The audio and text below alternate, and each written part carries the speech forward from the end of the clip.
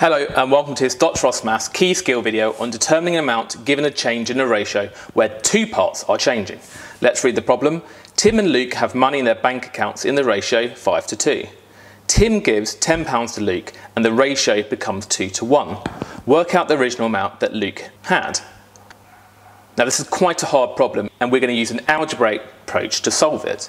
Now if we're told the ratio of Tim to Luke's money was 5:2, then how could we actually represent the amount of money that each of Tim and Luke had? Well, believe it or not, we can make the quantity that each person had 5x and 2x. So if two things are in the ratio 5:2, you can just shove an x on the end to say how much money each of them had. Because if you think about it, if you just made x anything you like, let's just say x was equal to 1, then Tim and Luke would have £5 and £2, which is in the ratio 5:2. Or what if x was 2? If x was 2, then Tim would have £10 and Luke would have £4. That's still in the ratio 5:2. So by timesing each of the 5 and 2 by x, they're still going to be in the ratio 5:2 because you're timesing both these numbers by the same amount, but you're allowing it to represent any two possible amounts in the ratio 5:2. Now we're then told that Tim gives £10 to Luke, so that's the original amount that each person had. If Tim gives £10 to Luke, then Tim is going to have £10 less, so Tim would have 5x minus 10. And Luke will have £10 more because he's been given £10. So he will have 2x plus 10. So these are the amounts that each person has now in terms of x. And we're told that this ratio is 2:1. Now if we turn these amounts into a ratio by just putting a colon there, if say someone had £3 and the other person had £5, then the ratio could be written as 3:5. We can just turn those amounts into a ratio. And we're told this is in the ratio 2:1.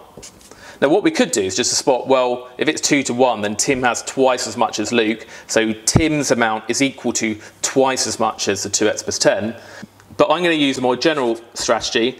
If we have two ratios which are the same, then you can turn this into an equation by doing b over a is equal to d over c. And what I'm basically saying is that the proportion difference between a and b is the same as the proportion difference between c and d, which means I can do that divided by that is equal to that divided by that. So don't worry too much about that, but the point is we can turn a ratio into an equation like this. So we're going to apply this principle on these two ratios that we've equated. So we're doing b over a, this divided by this, which is 2x plus 10 over 5x minus 10, and that's equal to d over c. d over c, that's 1 over 2. So now I've got an equation in terms of x, and remember when you have fraction equals fraction you can cross multiply, so we can say that times that equals that times that in this kind of cross type fashion. So 2x plus 10 times 2, which is 4x plus 20, is equal to 1 times 5x minus 10. 5x minus 10.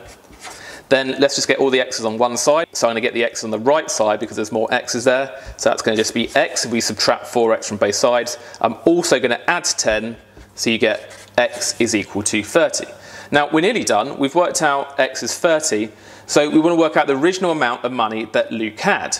Well, Luke, we said, had 2x pounds. That's the original amount that each person had.